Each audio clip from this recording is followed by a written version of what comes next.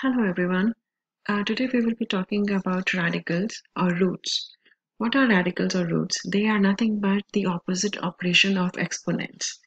Now, what are exponents? Exponent means if I ask you what is 2 cubed, 2 cubed means 2 times 2 times 2. I am multiplying the same number 3 times, right?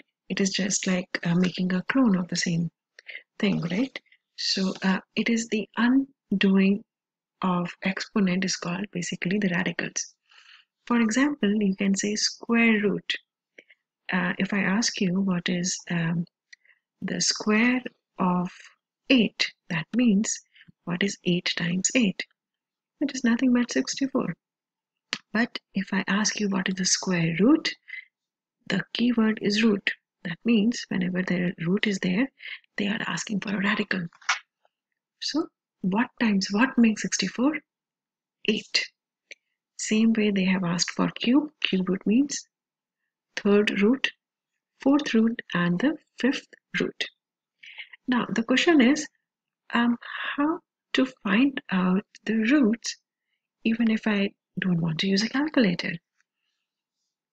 The answer is in prime factorization.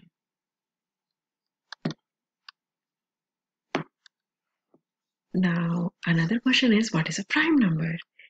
Prime number, it says in the name itself, one and me. A number which has only two factors, 1 and the number itself, just like 2, 3, 5, 7, and so on. And just interesting fact here, 2 is the only even prime number. It is the only even prime, right? One more interesting thing here, that there is always a confusion about 0 and 1. 0 and 1 are neither prime or composite. Keep that thing in mind. They are not prime and they are not composite. So I will take real important information right here. Okay, that being said, let's understand the symbol and how to write a radical. As you can see, I have written the symbol of radical. This is the symbol of radical, right, in white. The number that is inside the symbol is called radicand, and this teeny tiny number is called index. But you might say, okay, I can't find any symbol here. Nothing is written. There is no n right here. When nothing is written, it is always assumed that they are asking for a square root. That means the second root.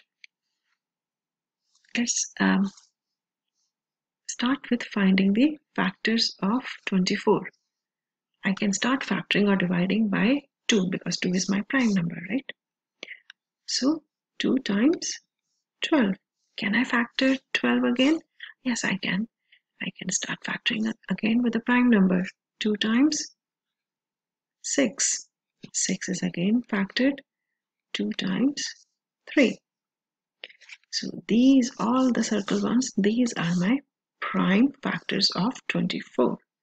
Because 2 times 2 is 4, 4 times 2 is 8, 8 times 3 is 24. Instead of 24, let's write them. And 3. Now, because they are asking for a square root, I need to make a group of 2 of a same kind. Whenever they are asking for a square root, what we are looking for?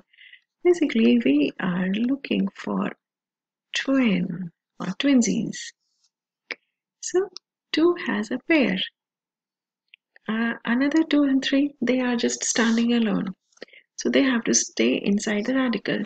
But these two 2's, they have a pair. They can come out of the radical. So 1 will come out of the radical because when they form a pair, that is released from the radical. And what will stay? 2 times 3 will stay. And I can simplify it further as 2 radical 6. That is what we are looking for. Right? Now, if the same question, instead of asking for a square root, if they ask for a cube, let's say they say index is 3. Now the index is 3, right? So instead of square root, I will be finding out the third root. Third root is called cube root. Let's take the same example. We already factored it out. And let's write all the factors. Now, understand it. Because the index is 3, instead of twins, we are looking for triplet. If that makes sense to you. That means 3 of a same kind. When the 3 of the same kind are there, they can escape from the radical. So what is left? 2 radical 3. Happy chappy. That is what we are looking for. Okay. Now let's understand some important things about radicals. Another thing is rationalizing. Now what is rationalizing? Rationalizing is nothing but eliminating the radical from the denominator. Because in mathematics, we don't like radicals in the denominator. So how to get rid of it? We have radical 8. Now again, there is no index is given to you. That means it is a square root. Right? 7 is already prime. I cannot simplify it. But let's try to simplify 8. Can I write radical of 8 as 2 times 2 times 2?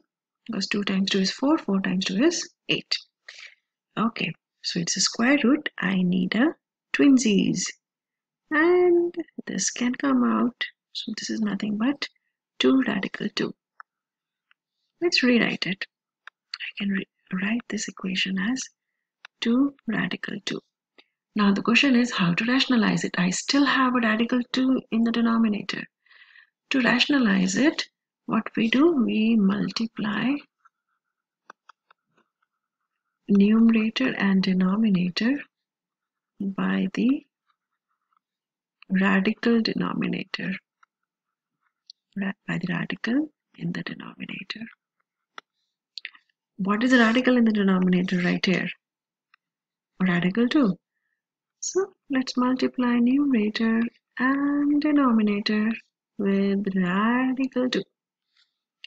If we do that, we'll get radical 7, radical 2, and we have 2 radical 2, 2 radical 2. So radical 2 squared. And as I already explained it to you, that roots or radicals, they are nothing but the opposite operation of exponents. And because no index is there, that means it is a square root. So what will happen? This and this will be eliminated because they will undo. They will reverse the operation, right? They are the inverses. So I will be left with radical 7 times radical 2 and 2 times 2 because it got eliminated, right? Radical sign and the square right here. Now both of them, they have the same index. When we have the same index, I can multiply the radicands. What are the radicands here? We have 7 and 2. These are our radicands. So 7 times 2 would be 14. And 2 times 2 would be 4. That is what we are looking for. There is one more thing when we are dealing with radicals, that is called conjugate. Okay, we have a theorem here for conjugate. We just did rationalizing where we were dealing with just with one radical. But when we have operations right here, just like addition or subtraction, then how to deal with those kind of problems? those kind of problems can be dealt with a concept called conjugate. Conjugate means, as you can see from this whole explanation, what they are trying to say. Let's take example 2 radical 3 plus 9. And if I have to make a conjugate of it, the only thing that I have to do is change the sign. Change the sign. If I change the sign, what will happen? I will get 2 radical 3 minus 9. That is my conjugate. And now what I have to do with the conjugate? Conjugate will help us to eliminate a radical from the denominator. Let's try one example to understand it. We have this question right here. You can see we have a radical here, radical 3, and there is another operation, addition is there. So first I will write the conjugate of it. What will be the conjugate of this one? We just discussed that we have to just change the sign. Everything will remain the same. So 5 will remain 5, radical 3 will remain radical 3, but instead of addition, it will become subtraction. That is my conjugate. Now let's use this conjugate to get rid of radical from the denominator. But how? Okay, let me rewrite it again. So what I will do, I will multiply numerator and denominator with the conjugate. This will help us to eliminate the radical from the denominator. If we simplify it, 1 times 5 minus radical 3 will be 5 minus radical 3. And 5 plus radical 3, 5 minus radical 3, it brings to this property which says a plus b times a minus b is nothing but a squared minus b squared. And this property will come to our rescue. So this will be 5 squared minus radical 3 squared. A squared minus b squared. Simplify it again. 5 minus radical 3, 5 times 5 is 25. And again, it is no index is given to you. That means it is a square root. And the square root and the exponent, they will cancel off each other. And we will be left with only 3. Simplify it further. 5 minus radical 3. 25 minus 3 is 22. And I am done. This is what I have to discuss in this video today. Just take this video slow and pause whenever you want and understand it again.